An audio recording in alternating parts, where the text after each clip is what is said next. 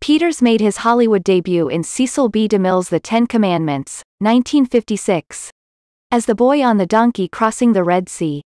He went on to be a hard-case kid who spent his formative years in and out of reform school.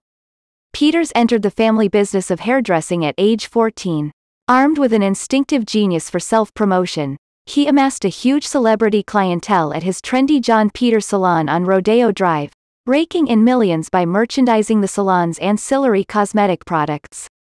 Privy to confidences that the rich and famous only revealed to their hairdressers, Peters became hip to the ways and means of Hollywood. In 1974, he fell in love with his client Barbra Streisand and proceeded to manage her early music and film career. He produced her 1976 remake of A Star Is Born, 1976, which yielded over $100 million at the box office and 4 Oscar nominations including the Oscar-winning song, Evergreen.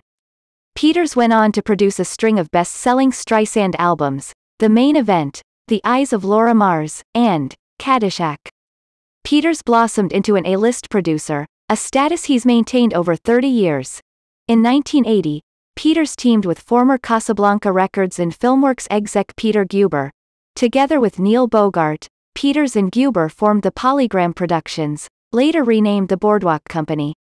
A series of mergers and sell-offs later, Guber Peters was born in 1983.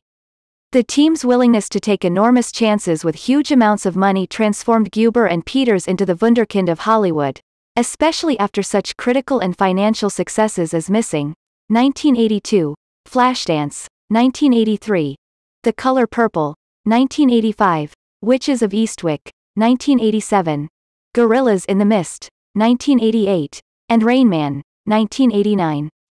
Guber Peters acquired Chuck Barris Productions, The Gong Show, The Dating Game, The Newlywed Game, cementing their role in television as Guber Peters Barris.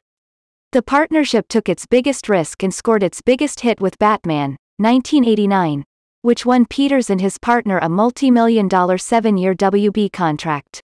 Within months, they were wooed away by Sony Corporation, which offered Guber and Peters $1 billion to assume chief executive posts.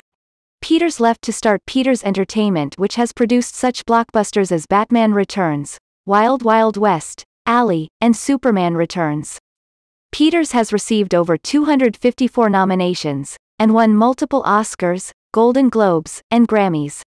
The producer's combined grosses exceed $6 billion worldwide and will continue to soar with 2 Superman sequels and A Star Is Born remake in development. Peters is the proud father of 5 children, Christopher, Callie, Jordan, Sky, and Kendall. Through the Peters Family Foundation he supports the Christopher Reeve Foundation, Life Rolls On, Homeboy Industries, My Friend's Place, Cambodian Children's Fund, Andre Sobel River of Life Foundation, Heartfelt Foundation, the Lawrence School, the Sheriff's Youth Foundation, and countless other youth charities.